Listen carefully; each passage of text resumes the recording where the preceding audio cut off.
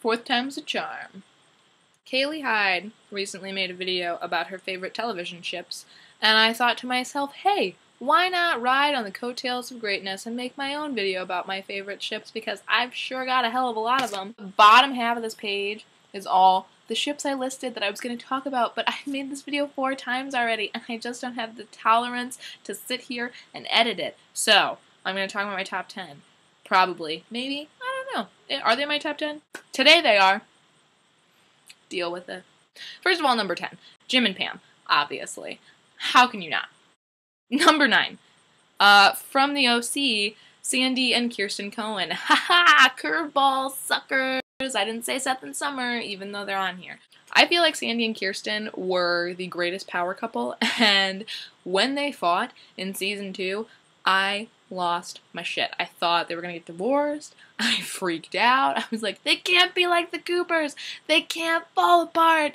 It would just be too much for me. They just go so well together. They meld, and it's perfect, and it's beautiful, and I can't help but love it. Number 8.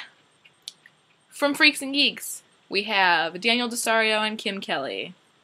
Prom king and queen, everybody. It's one of those relationships that you just see, and you know they're going to be together forever because there's no denying it, because they're perfect for each other. The definitive fact that makes me know that I ship them so hard is that at the very end of the episode Mosh and Nosh, after Daniel comes back from the punk rock club all screwed up and goes to Kim's house, I cry like a baby every time because it's beautiful and they just belong together.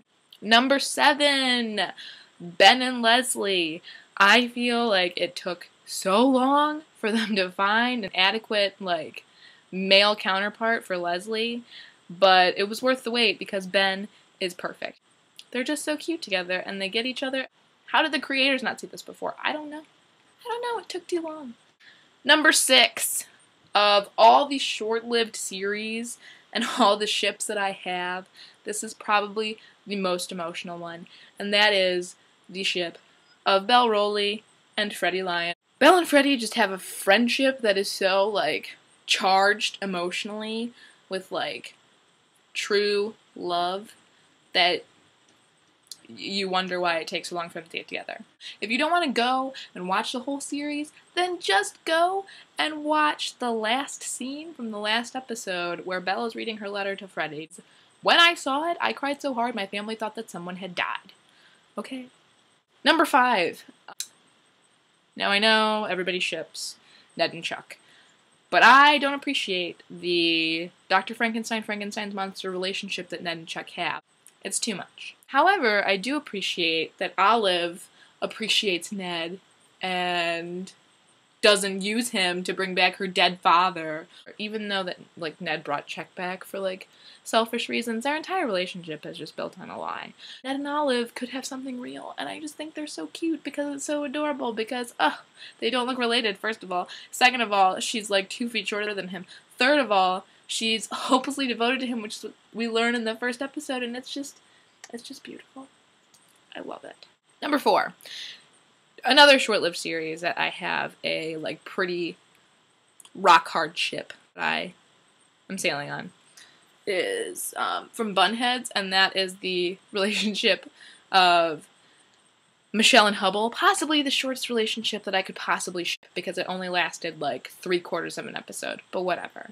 It was built on a foundation of 2 years.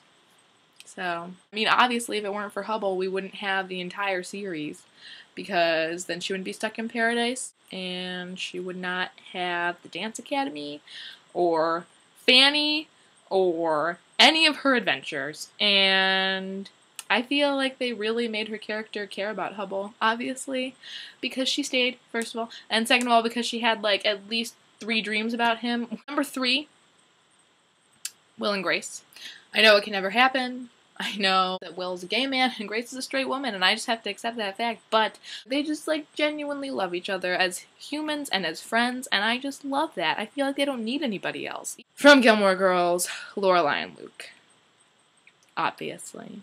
They just have so much chemistry, and they work so well together. They're perfect opposites. He just obviously cares very much about her, and he'll do anything for her and her daughter, and I feel like that says a lot about him as a, previous loner who doesn't have any friends and doesn't have relationships.